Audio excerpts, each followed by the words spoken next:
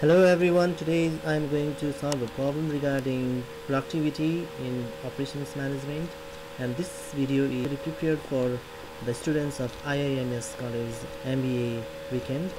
So these are the formulas of productivity. There are three formulas. The first one is partial productivity, the second is total factor productivity, and the third one is total productivity. And you can see there are different types of partial productivity again, like labor productivity, capital productivity, and so on. And again, total productivity has been divided into total productivity and multi-factor productivity. I think 5 or 6 problems have already been solved in our last class in the real classroom.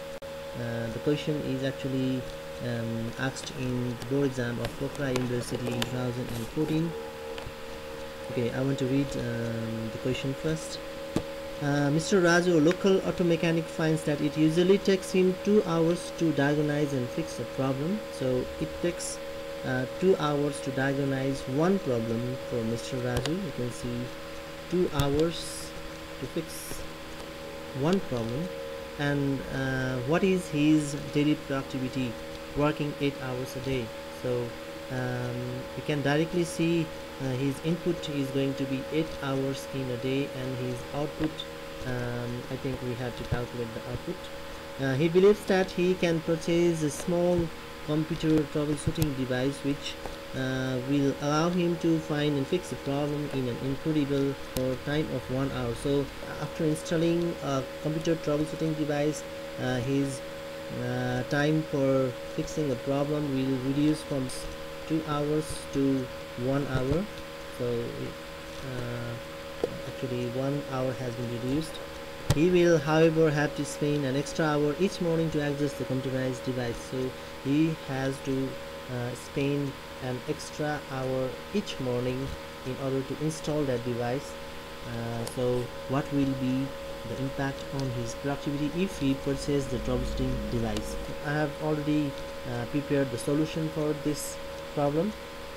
So we have to calculate productivity twice here, one without troubleshooting device or in a current scenario or system, and again we have to calculate the productivity with troubleshooting device. So first we have to calculate this part without troubleshooting device. We have to identify the input and output first. Input is going to be 8 hours, since he spent 8 hours a day per day for solving those problems, while produce an output of 4 problems in a day, working 8 hours, since he can solve one problem in 2 hours. In 8 hours he is going to solve 4 problems.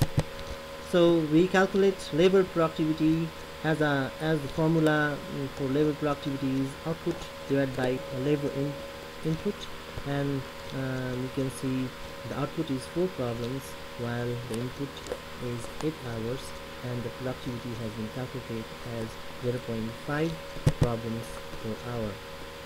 So his productivity currently without using troubleshooting device is 0.5 problems per hour. The troubleshooting device, his value of input is 8 hours per day. There is no change in the value of input, as in both cases he is going to invest 8 hours in a day. So his value of output is something that is going to change. You can see value of output was 4 problems without troubleshooting device, while his value of output has been increased to 7 problems. And how it has been increased is there has been a reduction of 1 hour per problem. It means it takes 1 hour to solve that particular problem, while initially without a troubleshooting device it used to take him 2 hours. It has been reduced to 1 hour. That's why the time it takes to solve one problem is 1 hour now. You can see this part 1 hour, and since he has to invest 1 hour each morning for the installation of the machine, then the time he can give for solving the problem is 7 hours now. Initially it used to be 8 hours, while this time it is only 7 hours. So the value of output has been increased to 7 problems. So you can see the labor productivity has been increased from 0.5 problems per hour to 0.875 problems per hour.